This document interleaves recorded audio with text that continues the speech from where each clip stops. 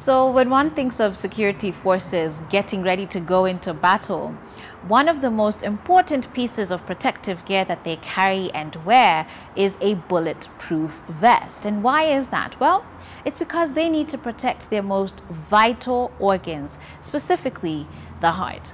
Hey there, my name is Joyce Omondi, and today on CITAM Church Online, I'm going to be carrying on our series on the Armour of God. And today we're going to be talking about protecting our spiritual hearts. And for that, we're going to be looking at the breastplate of righteousness.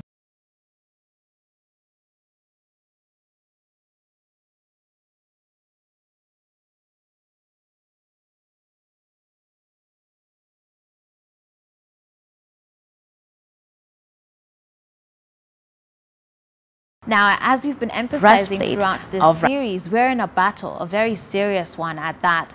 And Satan's work is to kill, to steal, and to destroy. So he's going to continually attempt to pierce our most vital areas. And so God arms us with the breastplate of righteousness to protect our hearts and prevent Satan from delivering a very fatal blow. Okay? In fact, in Proverbs chapter 4 verse 23, the Bible encourages us to, above all else, guard our hearts, because everything we do flows from it. That's what the New International Version says. The New King James Version says, because out of it spring the issues of life. Then the New Living Translation says, because it determines the course of your life. Very powerful statements, really to emphasize how important and how vital, how critical our hearts are, even in terms of matters of the faith. And so as this is the breastplate of righteousness, the first thing we need to do is to be very clear about whose righteousness we are talking about. And what you're going to see is that ours will certainly not cut it. Isaiah chapter 64 verse 6 says, all of us have become like one who is unclean, and our righteous acts are like filthy rags. We all shrivel up like a leaf, and like the wind, our sins sweep us away. Romans chapter 3 verse 10 goes on to say, as the scriptures say, no one is righteous, not even one.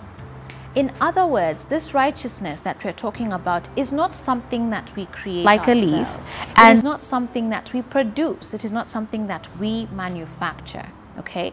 Righteousness, true righteousness, comes from God. We cannot attain right living or salvation on our own. It doesn't matter how often we attend church, how many ministries we serve in, how much we tithe and give an offering, how much community service you do, or even how much you read your Bible. None of that actually matters.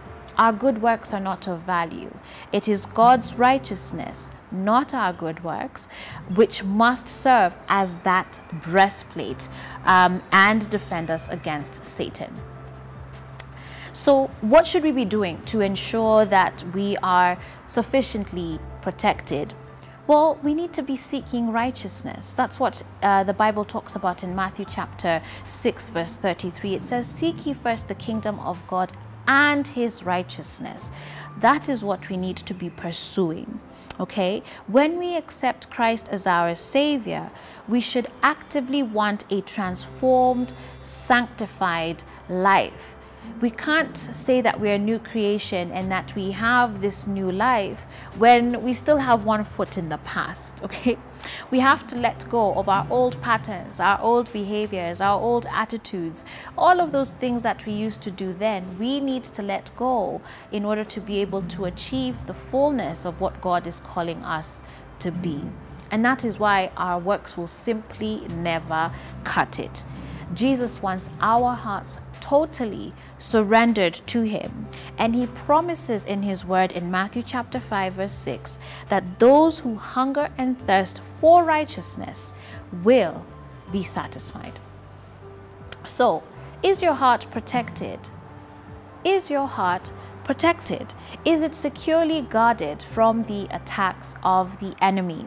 Have you been relying on your own strength, your good works, your good deeds, you know, how much you tithe, all the nice things that we should be doing in this world? Have you been relying on those to keep you safe from the snares of the enemy? We all need to pause and just think again, right? And seek Christ's righteousness, the only breastplate of righteousness that will actually guard our hearts and cause us to stand firm against the enemy. Please do let me know what your takeaway is from what I've shared today. You can also let me know what you've enjoyed and learned so far from this series. I'd love to hear from you. Feel free to reach me on our social media platforms on Facebook, Instagram, and Twitter.